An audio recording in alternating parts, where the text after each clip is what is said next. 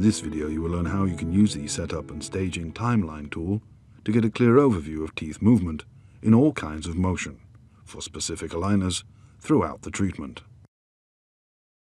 Click the Setup and Staging Timeline button. The pop-up window contains a chart presenting which teeth are moved in which aligners throughout the treatment. You can also monitor other events, such as when attachments are placed and interproximal reductions are carried out. In the lower part of your screen, the x-axis corresponds to the individual aligners. The y-axis corresponds to the individual teeth. The colored bar means that the tooth is moved in the specific aligners. For example, in this case you will see that the upper left 6 will be moved starting with aligner number 7 till the end of the treatment.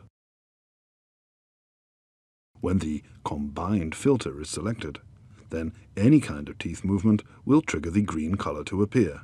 You can also click on individual translations or rotations to see if and when those specific movements take place during the treatment. It is possible to accelerate the treatment to the maximum of what you have defined as the biggest movement that one aligner can handle. If per aligner movement constraints are activated, press the Optimize Movements button. The system will automatically bundle movements as early as possible in the first aligners.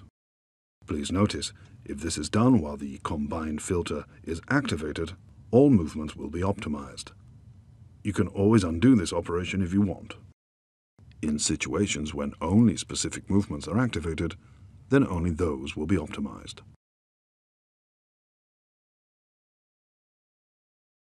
Besides showing movements and manipulating them, you can also visualize when the interproximal reduction is carried out and the treatment attachments are placed. You can do this by toggling the relevant controls.